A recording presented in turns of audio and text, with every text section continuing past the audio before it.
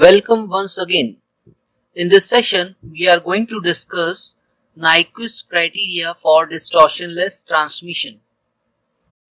As we know that in baseband transmission of digital data, the sampled output yi is mu times of ai, which means that ith transmitted bit is decoded correctly in absence of inter-symbol interference. That is called distortionless transmission of digital data. In order to minimize the effect of ISI, the designing of the transmit filter and receive filter is totally based on the Nyquist criteria.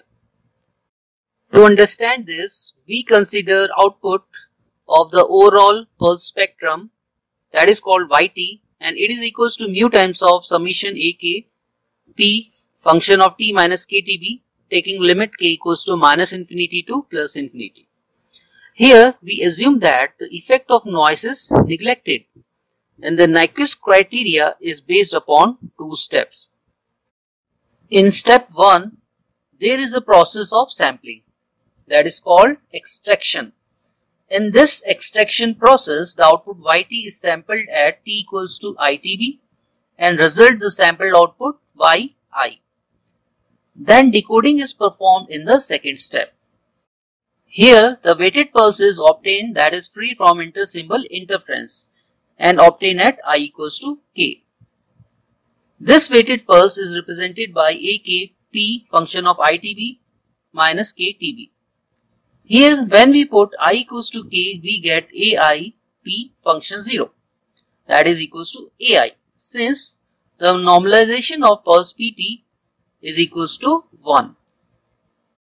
So after performing extraction and decoding, the pulse p function of itb minus ktb is equals to 1 for I equals to k.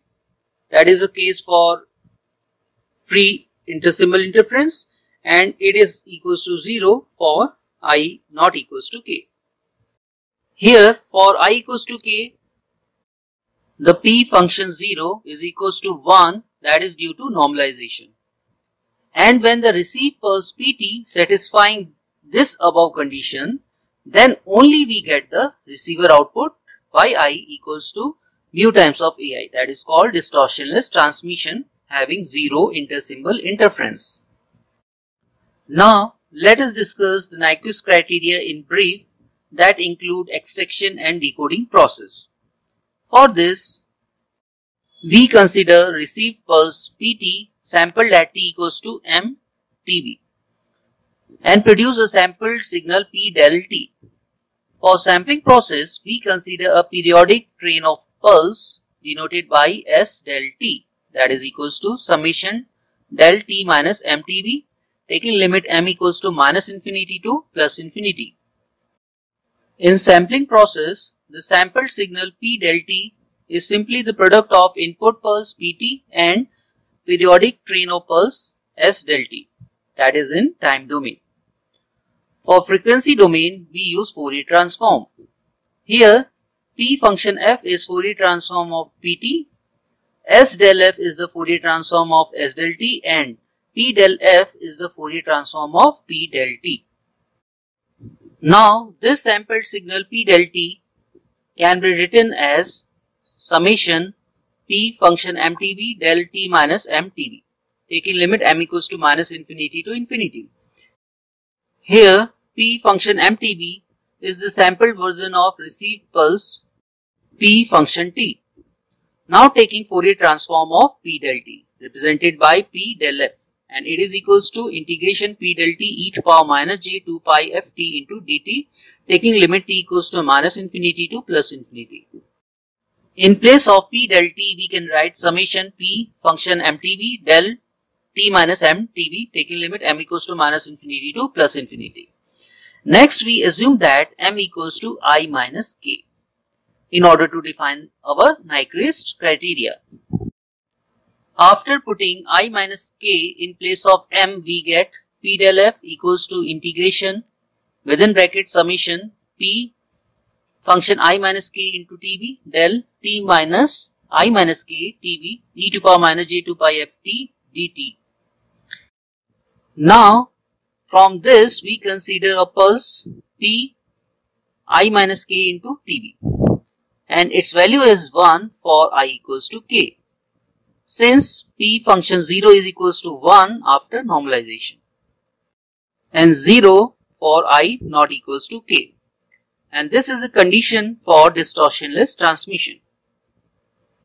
So P del f equals to integration P function 0 del t e to power minus j2 pi ft into dt when I is equals to k, and 0 when I is not equals to k.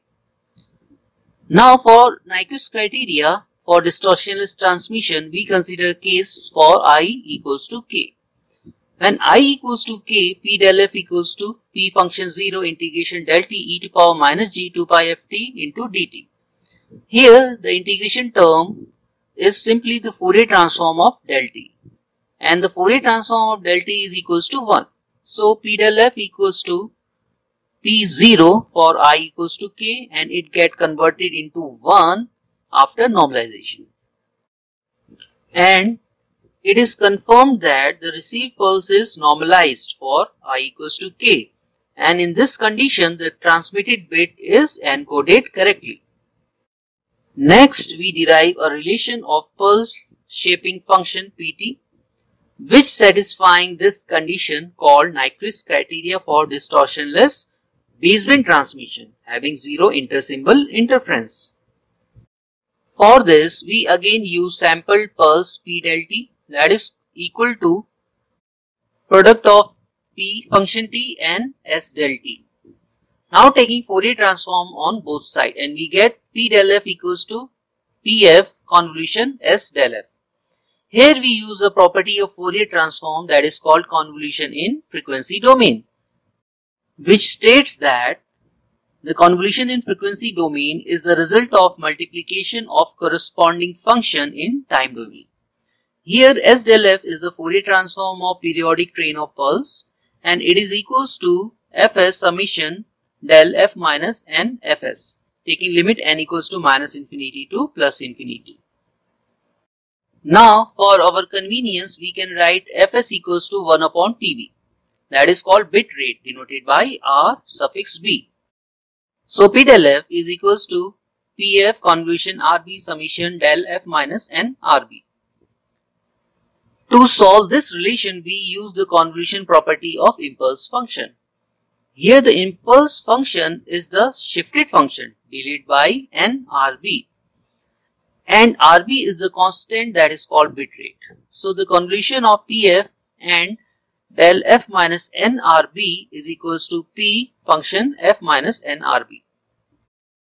Also, using the definition of Fourier transform, the Fourier transform of P del t is P del f, that is equals to integration P del t e to power minus j2 pi ft into dt. In place of P del t, we can write Pt into S del t. And after sampling at t equals to mtb, the Fourier transform becomes P del f equals to integration within brackets summation P function mtb del t minus mtb e to power minus j2 pi ft into dt. Here the limit of summation is m equals to minus infinity to plus infinity, and outside the bracket there is an integration whose limit is t equals to minus infinity to plus infinity. And here we consider only the received pulse P function mtb. And after assuming and putting m equals to I minus k, we get P function I minus k into Tb, that is equals to 1 when m equals to 0 and 0 when m is not equals to 0. Here m equals to I minus k. The value of 1 is obtained after normalization, that is P function 0 equals to 1 for I equals to k, and value 0 is obtained for I not equals to k. Again, for the Nyquist criteria for distortionless transmission, we consider I equals to k or m equals to 0.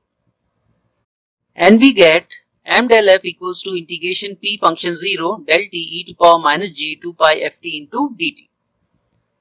Here the value of impulse function del t equals to 1 for t equals to 0 and 0 for t not equals to 0.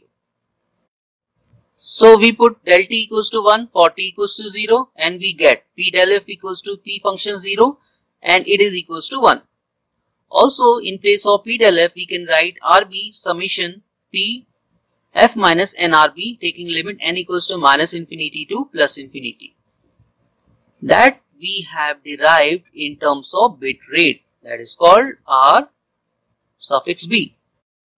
And from this we can derive a relation of pulse shaping function pt which satisfying the condition of Nyquist criteria having zero intersymbol interference, and this relation is summation p f minus nrb equals to 1 upon rb. Here pulse shaping function pt having a Fourier transform p function f, and this satisfies a relation called 1 upon rb, and this relation is obtained after taking a condition of p itb minus kdb equals to 1 for I equals to k and 0 for I not equals to k, and this condition is called Nyquist criteria for distortionless baseband transmission having zero intersymbol interference.